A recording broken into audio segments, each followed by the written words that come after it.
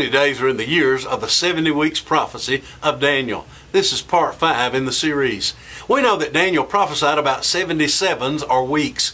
Each 7 equals 7 years. Therefore, 70 times 7 equals 490 years.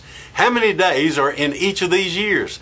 Daniel 7:25, we're told, "And he, the Antichrist, shall speak great words against the Most High, and shall wear out the saints of the Most High, and they shall be given into his hand until a time, times, and the dividing of time."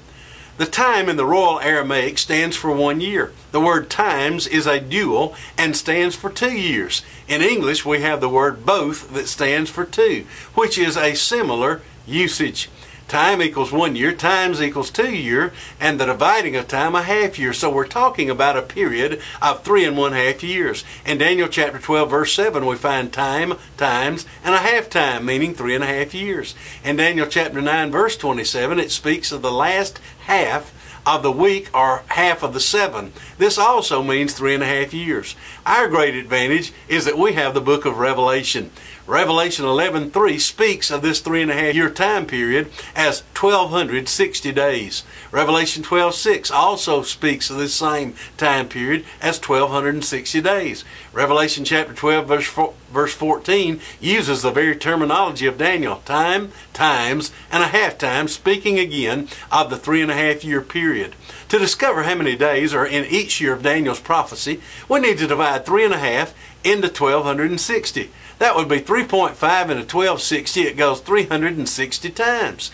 To check our work about how many days, we multiply 360 days times 3½ and we come out with the number 1260. Therefore, each year in the prophecy of Daniel has 360 days. Notice the chart we have on the screen.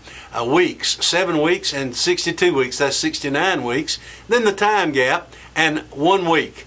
The 7 weeks equals 49 years. The 62 weeks, 434 years. You add those together and you have 483 years.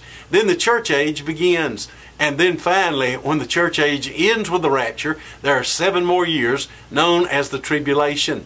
How many days are in those years? Well, for 7 weeks or 49 years, you come up with 17,640 days. For the 62 weeks or 434 years, 156,240 days. When you add those together, it's 173,880 days. Then the undetermined amount of time, and then 2,520 days left in that great tribulation. The first 2 periods are consecutive. 69 weeks equals 483 years. 483 years contain 173,880 days. The Jews were already familiar with the 360-day-a-year calendar. The total number of prophetic years involved is multiplied by the number of prophetic days per year. That is 483 or 69 weeks, 483 years, times 360 days. That's how we get the 173,880 days. It starts on March the 14th, 445 BC on our calendar. The date on our calendar is when the decree to rebuild Jerusalem began.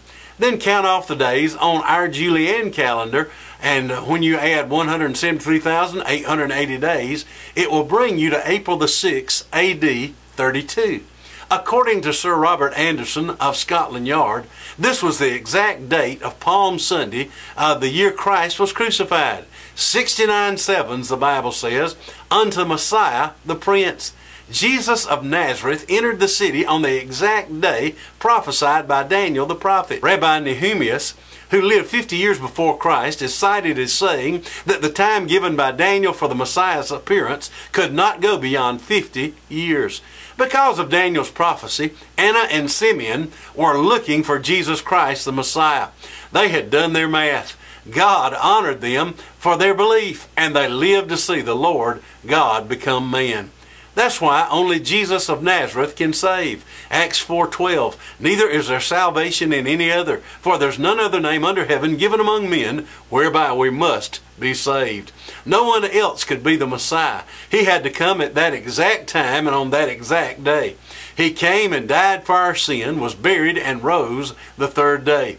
He will save anyone who will call on His name. To receive Jesus as Lord and Savior, call 1-800-JESUS-2000. That's 1-800-JESUS-2000. Until next time, remember to search the Scriptures.